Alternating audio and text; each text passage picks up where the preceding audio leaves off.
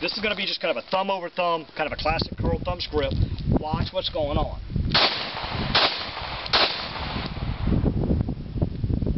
Now if I do a flying thumbs grip like some guys teach, where my thumbs are just kind of pointing up. If I go ahead and get aggressive with the gun, if I roll my thumbs forward and get my mass behind the gun, do you see a difference in how much the gun moves? Yeah. Okay. Little things make a huge difference when it comes to shooting fast.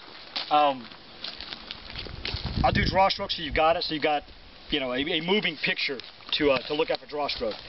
Here's the deal. Both hands have to move together.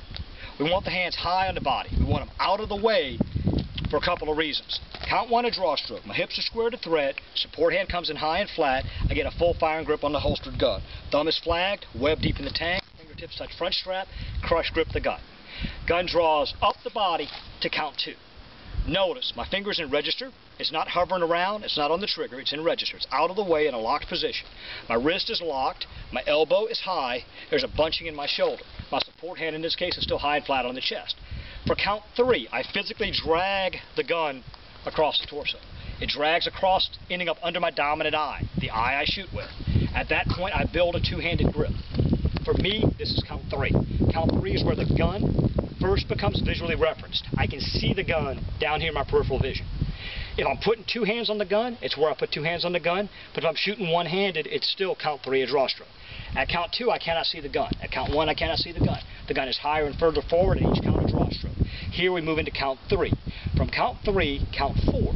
Count 4 is appropriate extension or compression based on range to thread. Anywhere along here, at this distance, I can lock up. This is still count 4.